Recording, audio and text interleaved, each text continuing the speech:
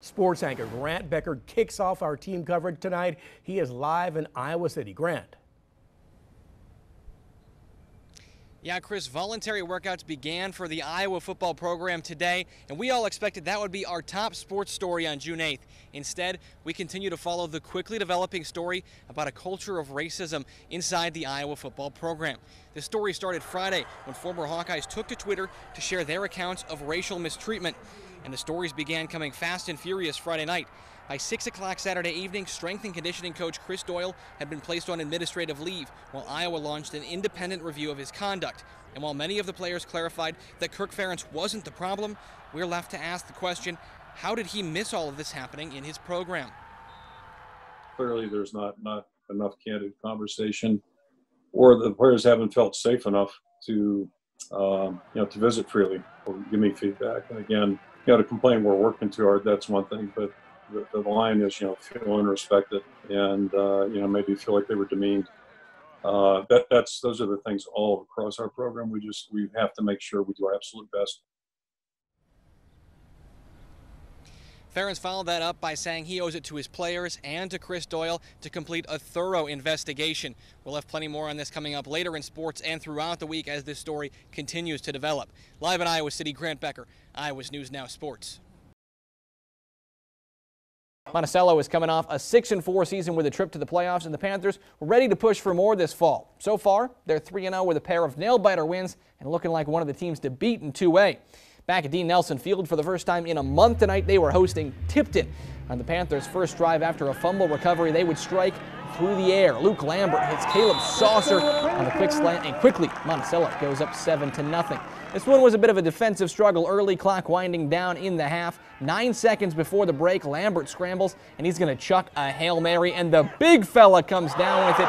Justin Recker hauls it in to put Monty up 17-0 right before the half.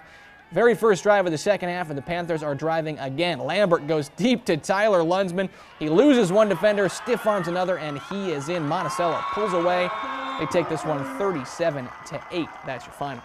Solon looking to move to 3-0 in district play tonight, taking on Vinton Shellsburg. Spartans down 3-0 in the first quarter, turning it up on defense, though, 3rd and long.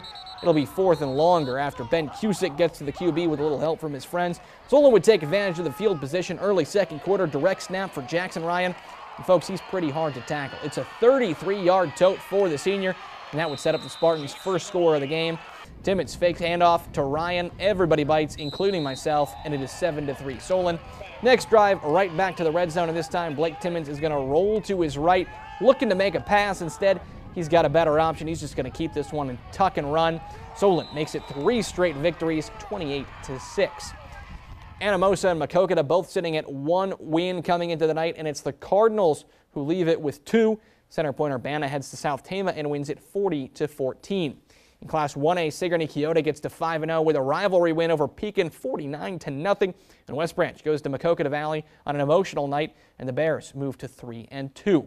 Still to come on the OT, some top-notch Class A action, a top 5 battle in Fairbank between 2 undefeated teams, Wapsie Valley and Southwind, and another battle of ranked teams as Regina hosts Lisbon. You do not want to miss this one.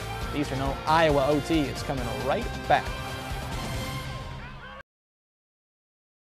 The Hawkeyes opened the 2021 NCAA Championships on a torrid pace, winning 18 of their first 20 matches and eventually seeing 7 wrestlers earn All-American status. Before the championship matches began, the Hawks had already clinched their first team title since 2010, but they were looking to add 3 individual champions to that performance. They saved 125 for last tonight.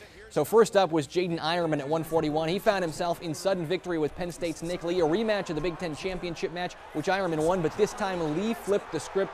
He beats Ironman at his own game with the counter, and Iowa starts 0-1 in the finals. Up next, it was Michael Kemmerer at 174. He lost just once in the last 2 seasons. Another rematch from the Big Tens that the Hawks won, but this one goes to sudden victory as well, and it's the same story. Carter Starachi takes Chemdog down and hands him his only loss of the season. That means all the pressure was on one Spencer Lee to bring the Hawks an individual crown to go with that team title, and the Iowa legend just adds to his legacy.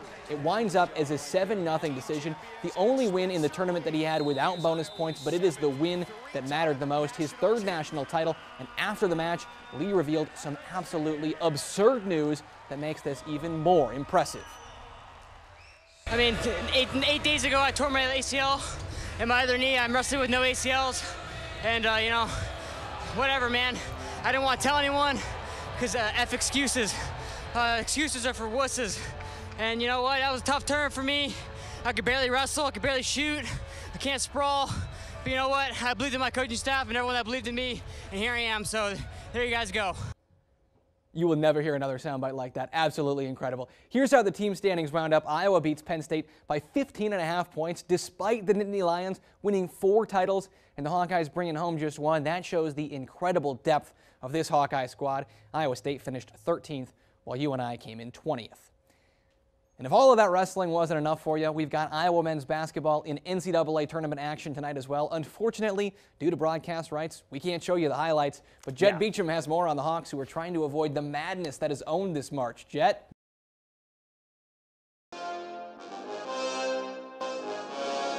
So we always have it, you know, in the weight room, and we're seeing it while we're lifting, going in to get shakes, stuff like that. So, you know, we're always looking at it, and we don't want that to be taken away from our building. The it in question there is the Floyd of Rosedale Trophy, and we'll talk about college football's best trophy soon.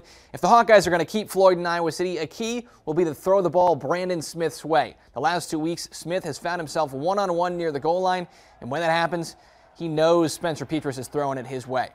The Hawkeyes' big-time wideout was asked yesterday if anyone in the Big Ten can guard him one-on-one, and he said respectfully, no. I feel like I'm a dangerous receiver, and one-on-one matchups, more times than not, I'm going to come down with the ball. He's an outstanding player. You know, really, really good when the ball's in the air. Any 50-50 ball, I have confidence in him to come down and make the play. You know, he proves himself week in and week out. Rob, there were times last year where I wondered why Iowa didn't go to Brandon Smith more in the red zone. I'm sure they had good reasons, but this fall we're seeing Spencer Petras look his way first, and that seems like a pretty good idea, right? Yeah, we talk so much about, and his best football is ahead of him. And we talked about confidence. That's the guy who's got it right now.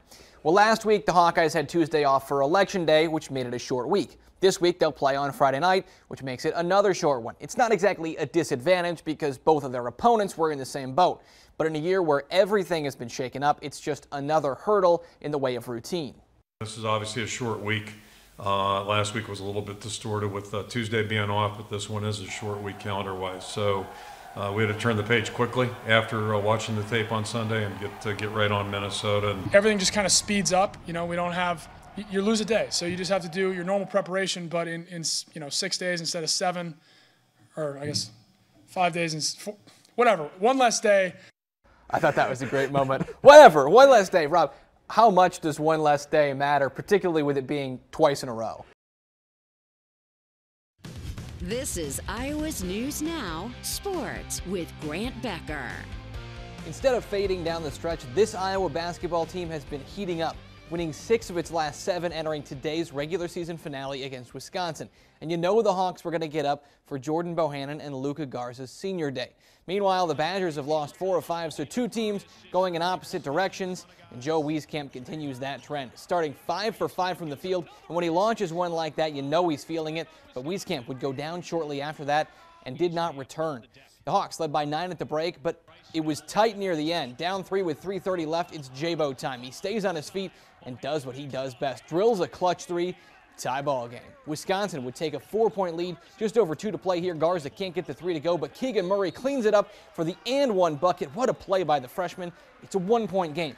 Then with 30 seconds to play, it's all tied up. You know what that means. Bohannon gets the ball. He'll draw the foul and shoot 3 free throws. Nobody better at the line. He goes 3 for 3 and puts the pressure back on Wisconsin. And on the following Badger possession, Brad Davison is called for the hook and hold. He and Keegan Murray exchange made free throws, and Iowa wins it 77-73. And on senior day, Iowa's 2-man senior class was just spectacular. They were doing it all today. And after the game, Gary Barta announced that Luka Garza's jersey would be retired after this season. Just minutes before that, Fran McCaffrey told Luka what was about to happen. We'll let them walk you through it. He did not know that that was going to happen, and I knew that Mr. Barta was going to ask him to speak.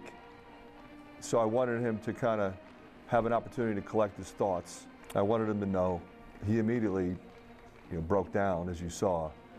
a pretty emotional moment for both of us. You know, I was just really happy we won the game, and then for Coach to tell me that was it was a surreal feeling. You know, just that moment will be something I remember forever. You know, just time slowed down. You know, as I heard those words, it was just an honor.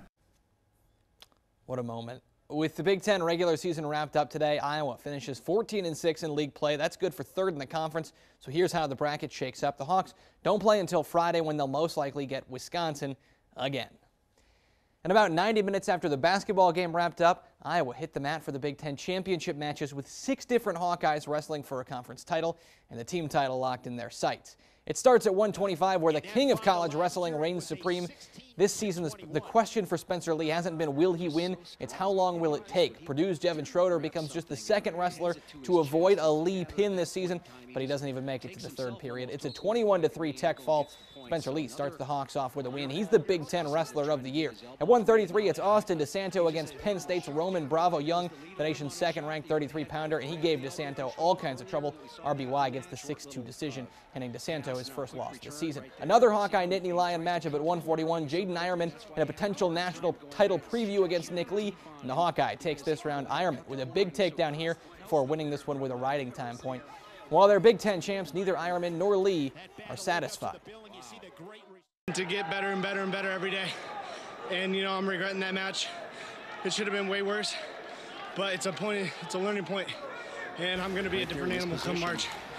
I'm 20 when I'm standing in that national finals ready for everybody. I mean, I won, so happy about it, I guess. Got a lot of work to do. That's Spencer Lee for you. How about 3 more title matches all in a row, starting with Caleb Young at 157, taking on Northwestern's Ryan Deacon. Deacon was just too much, man. He scores a pair of takedowns and never lets Young off the mat. It's a 6-0 decision, and the Hawks drop to 2-2 in the title matches. But the next up was the Bull. Down and escape in the second period. He picks up the only takedown of the match. The double leg works to perfection, and for the 3rd straight year, Marinelli's a Big Ten champ. Looking to make it 4 Hawkeye titles. Michael Kemmerer was going to work at 174, short time in the second period. He doesn't just settle for the takedown, he picks up some back points as well. That's 4 points in the final 10 seconds of the period. The 7-2 decision makes Chem Dog a Big Ten champ. For the first time, the Hawks are ready for what's next. I'm just happy to be alongside my guys. That's what really matters, is that team bonding, team camaraderie, and just getting that team trophy. You know the mentality, we got work to do. We got a bigger thing coming up in 2 weeks, but I'm blessed, I'm thankful, ready to move forward. And no surprise here, the Hawks are your Big Ten champs. They had it locked up after Ironman's win. There's a 35.5-point gap here between the nation's top 2 teams.